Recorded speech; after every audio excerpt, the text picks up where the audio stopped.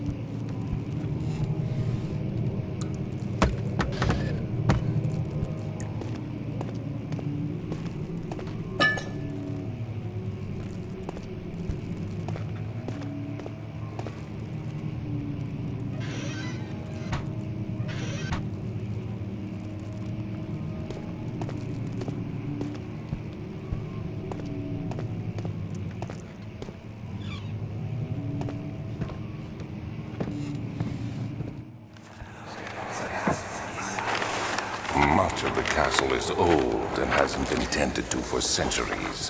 When the shadow arrives, it won't take long until things start falling apart. We're just buying time anyway. Let's do what we can. There isn't much to be done about the wards. We should reinforce weak structures. The ground will tremble and there's a risk everything will cave in on us, especially downstairs. Here, and there. Let's get the servants working on it.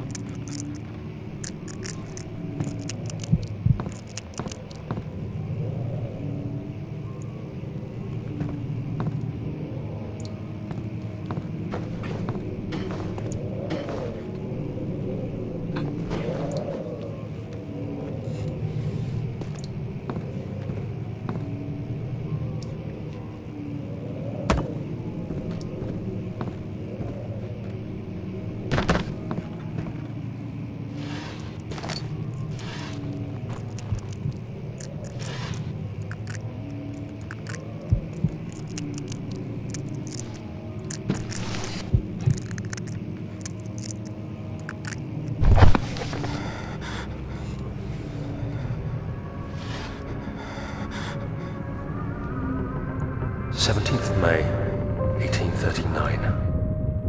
After pounding the unforgiving stone wall for what seemed like an eternity, I realized it was hopeless. I was trapped. I fell to the ground, gasping for air, trying to focus. That's when I saw a faint blue shimmer. My weakened body was heavy to carry, but I managed to push myself toward the enchanting light. It was waiting for me. Enclosed in dark nothingness, I felt myself drawn to the mystic light. I reached out, closing it in my hands. The faint glow escaped my fingers and began to spark brightly and spirit me away, unlocking alien memories of spiraling towers, endless deserts, and impossible geometry.